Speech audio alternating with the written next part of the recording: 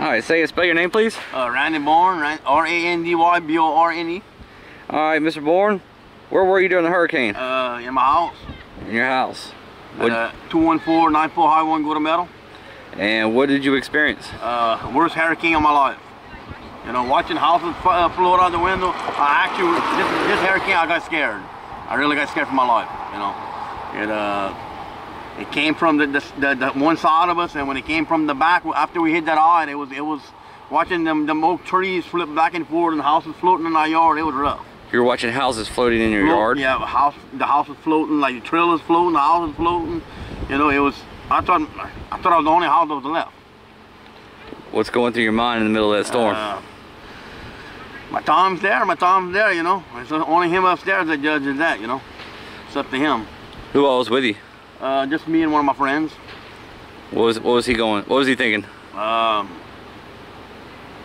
He had a couple of beers in him, but he was all right. He slept through it. He slept through it? Yeah, he slept through it. But I went through the window and I watched through, you know. I just prayed that, you know, pray to God that God had it, and God did, you know.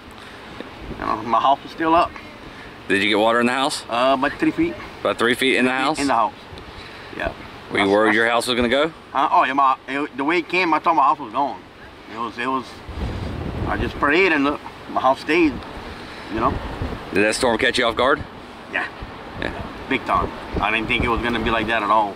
I believe it hit over here to the easy, because when it came, it was rough. Watching an oak trees that are 200-300 years old flip back and forth like that, and then you look and you see houses that's completely floating through the yard. It's crazy. I never seen it before like that.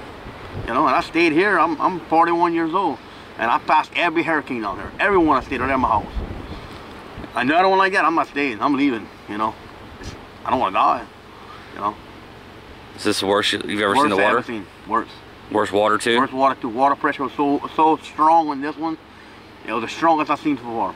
When it came through, what I did when the wind came through, I had to open up my whole house. Open up all the wind could pass through my house. Other than that, I think I would have lost my house. If I wouldn't have been here, I would have lost it. What was the craziest thing you saw during the hurricane? When you look into your house, you see houses floating. That was crazy. And then when it came in, it came from one direction. When it came back the opposite direction, the houses floated they came from the next door, was coming towards my house. So I thought it was coming around my house, you know. Did you think it was going to hit your house? Oh yeah, I thought that's what would have knocked my house off the blocks. Then I would have been floating around me too, you know. All right, and this is your business right here? That's my business. I've been in business 13 years right here. You know, I'm a crab, I'm a shrimp, a commercial fisherman, and it's all gone. I don't have no insurance.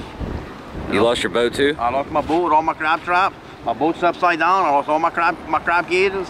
I got no insurance. I got no way to make a living. Yeah. Do you have any idea what your next move is? I got no idea. I don't really know. I'm done. I got nothing to crank back with. You know. You know, my house is totaled.